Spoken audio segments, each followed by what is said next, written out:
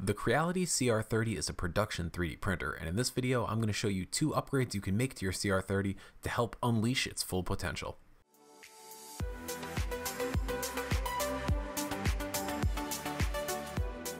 The Creality CR-30 uses a unique conveyor belt platform for printing, which allows the printer to create multiple copies of an object by continuously moving them down the conveyor belt as they're printing.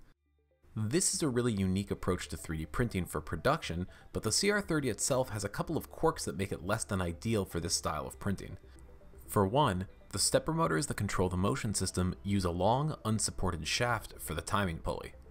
This is a less than ideal situation, as you typically want the timing pulley located as close to the base of the stepper shaft as possible.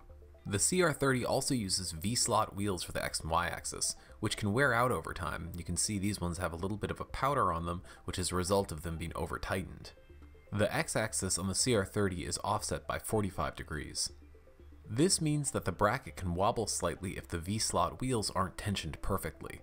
Considering that the CR-30 is designed for production, solving design issues that can affect repeatability should be a top priority for anybody with one of these printers.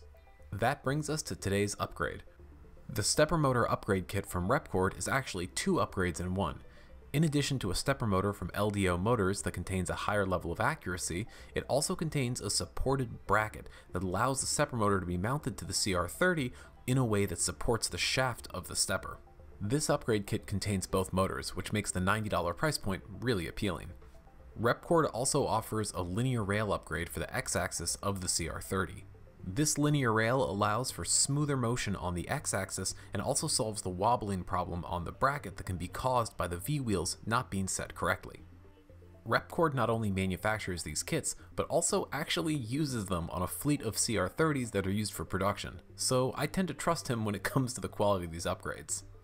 The bracket that's attached to the stepper motors is a piece of anodized aluminum, and it feels remarkably sturdy. It really feels like a piece of OEM construction. And as a side bonus, it's this really slick red color that is identical to the red that's used on the extruder, so it doesn't really look out of place, it fits right in on the printer. The stepper is manufactured by LDO Motors, and the bracket itself is made by NAK3D, and it's very cleverly designed in that it's symmetrical. This means it's easy to install without worrying about putting the wrong motor on the wrong side. Replacing the stepper motors is a really straightforward process, and I'd say it probably takes somewhere between an hour and a half to fully complete. The part of the installation I spent the most time on was measuring the offset between the timing pulley and the stepper motor itself. This has to be done manually, and it's important to make sure that the height of the new pulley is identical to the height of the old pulley. This is so that the belt will wrap around the pulley at the same spot on both. Reinstalling the stepper motors is fairly easy, but before I put tension on it, I figured I would take advantage of the fact that the belts were already loose to install the linear rail. Installing the linear rail is a much more involved process, and the first step is to completely remove the hot end assembly from the bracket that holds it to the X-axis. It's not difficult, but there are a lot of tiny screws, so you definitely want to work slow.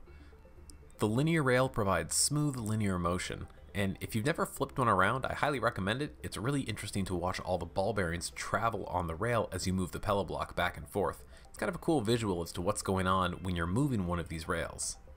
The only real step to installing the rail itself is tightening it down using some fasteners and roll-in inserts. And you can tell it's been installed correctly when the pillow block moves freely back and forth. It's pretty remarkable how smooth the travel is once the bracket's been installed. It doesn't have the same stutter or hesitation you sometimes feel with V-wheels that have flat spots in them from sitting for too long.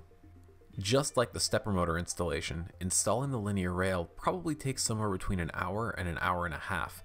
And if you're going to be doing both, I would definitely recommend doing both at once. It's good to have the belts loose when you start to install the linear rail. Speaking of belts, this is probably the part of the process I struggle the most with. It's just one of those things where the entire time I was working on it, I felt like I needed a third hand to hold everything together. It's not difficult, it's just tedious. Once everything's been tightened up and calibrated, the CR-30 is ready to start printing again.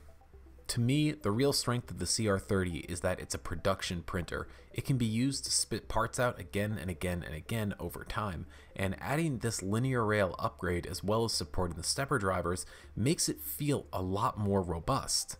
So for anybody who has a CR-30 and is planning on using it as a production printer, these upgrades make a lot of sense, especially if you want the printer to provide repeatable results over time.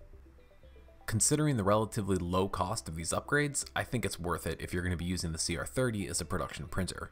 There are links in the description to both the linear rail upgrade as well as the stepper motors and the videos that show the installation process.